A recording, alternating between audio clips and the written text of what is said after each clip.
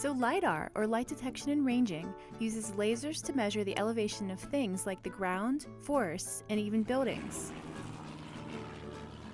It's a lot like sonar, which uses sound waves to map things, or radar, which uses radio waves to map things, but a LiDAR system uses light, sent out from a laser. But aren't lasers used for stuff like, I don't know, scanning barcodes, making your favorite band look awesome, removing hair? Ew. Seriously, how does a LiDAR system use lasers to measure stuff?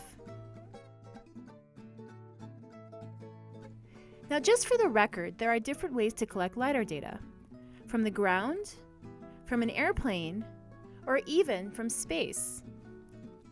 Airborne LiDAR data are the most commonly available LiDAR data, and airborne LiDAR data will also be freely available through the National Ecological Observatory Network, or NEON, so we'll focus on that in this video. So to get how lasers are used to calculate height in airborne LiDAR, we need to understand the 4 parts of the system. First, the airplane contains the LiDAR unit itself, which uses a laser to scan the Earth from side to side as the plane flies. By the way, for you remote sensing geeks out there, the laser system uses either green or near-infrared light, because these wavelengths or types of light reflect strongly off of vegetation. The next component of a LiDAR system is a GPS receiver that tracks the altitude and XY location of the airplane. The GPS allows us to figure out where LiDAR reflections are on the ground. The third component of a LiDAR system is what's called an inertial measurement unit, or IMU. Not to be confused with EMU, an IMU. The IMU tracks the tilt of the plane in the sky as it flies, which is important for accurate elevation calculations.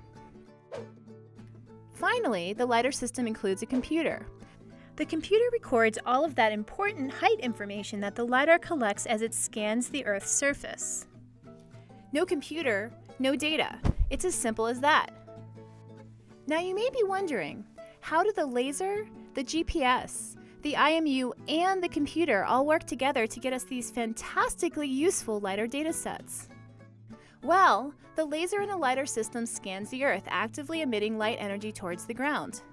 Now, before we go any further, let's get 2 key LiDAR terms associated with this emitted light energy out of the way.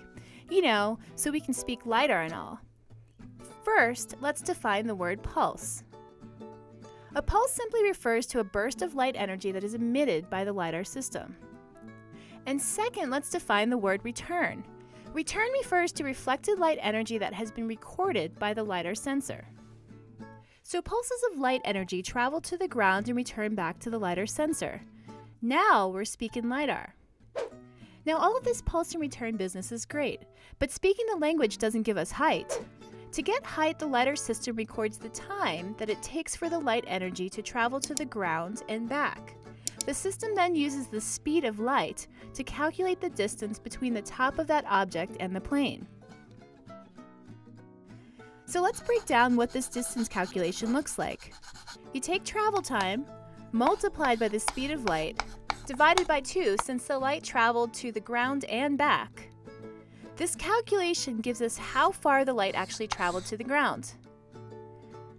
So using this math, we know the distance between the plane and the ground. But we're not done just yet. How do we figure out the actual elevation of the ground?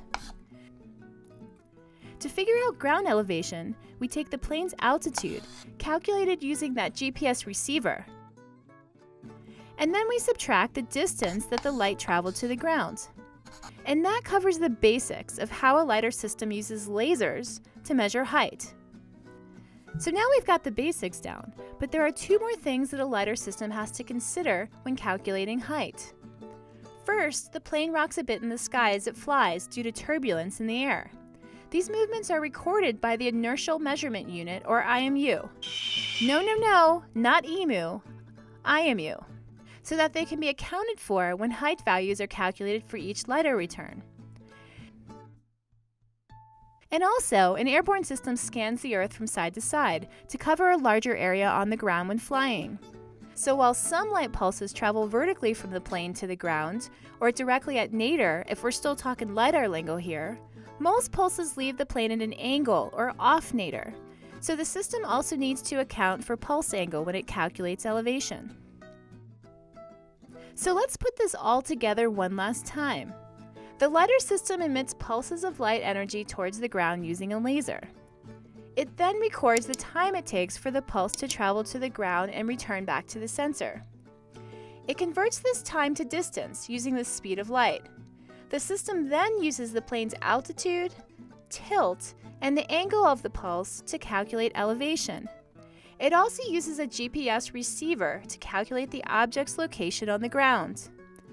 All of this information is recorded on that handy-dandy computer, also mounted on the airplane. And that, my friends, is how a LiDAR system works. Now, there is one more component of a LiDAR system that makes it so useful. A pulse of light doesn't just reflect off of one thing, like the top of a tree, and yield one return. Sometimes a LiDAR pulse travels through things, like the gaps between tree branches and leaves. Think about standing on the forest floor and watching the sunlight filter through the tops of the trees, making the leaves and branches glow. So light energy that passes through the canopy reflects off of the branches and leaves within the canopy.